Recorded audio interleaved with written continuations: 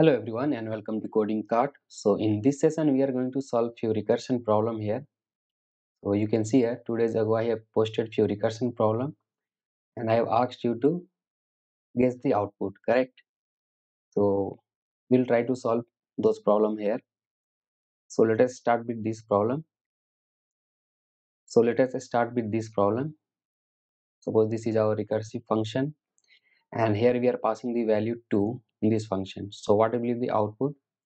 So here I will be explaining you each and every line and each and every call of the recursion. So let us copy this code and guess the output like now.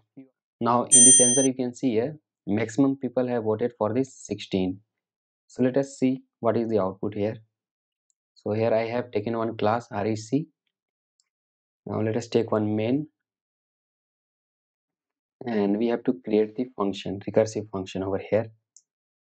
This was our function and we have to simply call this function with the value 2.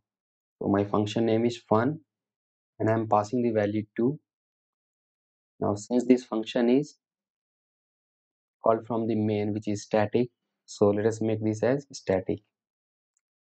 Now let us execute this one and see what will be the output. So let me execute this one. So you can see here it is giving 16. So here maximum people have selected 16, which is the correct output. But how these things are working, let me explain you line by line. So let me cut this code and explain you how recursion is working here.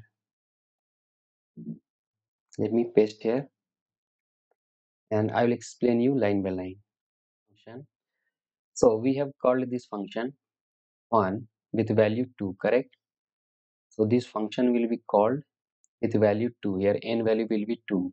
Now control will go in this if statement. Now here it is checking whether this n value is equal to 4.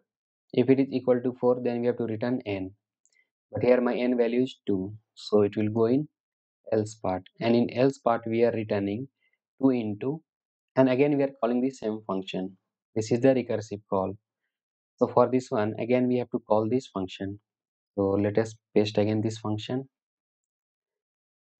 And this is calling this function with a value n plus 1, which is 2 plus 1, which is 3. Now again we are here in if condition. Is this n equal to 4? No. Again it will go in else part, and here we have returned 2 into, again here we are calling the same function. So we will be calling this function again one more time. So again one more time the same function will be called. Now here we are calling with the value n plus 1, which is current value is 3 here. So here it will be 3 plus 1, which will be 4. Now when the control goes in if condition over here, now here my value is equal 4 equal to 4. This is true, so it will return the n value, and this value will be returned, and this value n, which is 4, will be returned to the place from where it is being called. So this total value will be how much? 4. So here we have 2 and we got here return value which is 4. So 2 into 4, the value here will be 8. So this 8 will be returned. So this 8 value will be returned from where it is being called. So here my value will be 8. Now it is returning 2 into 8. So it will be 16. It will be 16, and this 16 will be returned, and this will be returned to the function from where it is being called. So here the value will be 16. That's why it is printing here 16.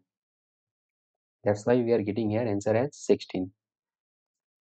So I hope this recursive call is clear. Means how we are passing the value and where it is checking the base condition.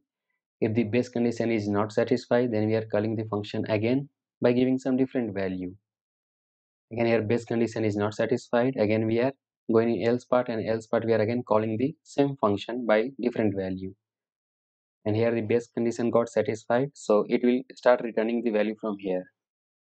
So for each recursive call, a stack memory is given. Like for the first recursive call, one stack memory will be given. For the second recursive call, again one stack memory will be given, and for this third recursive call, one stack memory will be given. So in this third recursive call, our base condition was satisfied. So from here, the value will be returned. So in stack we follow LIFO, last in first out, correct? So this was the top of stack. From here the value will be start returning to the call function. So we got here return value 4. Again this value was being called from here. So again total value will be calculated, and again this value will be returned. This for the second call, this one, and again this value will be returned to the call function which was called from here, and again after the total calculation this total value will be returned to the call function which was in our main. Like from here it will be 16 will be returned. So you can see here, after calculating all the value here, the last value will be returned in fun2, and here we are printing the value which is giving 16. So I hope you understood how this recursive call works. So if you have learned something new, please do like our videos and subscribe to our channel Coding Cart, and stay tuned for the next question, this one. Next session I will explain you how this thing works. Here we are passing two values, so I will explain you this problem in the next tutorial. So thanks for watching.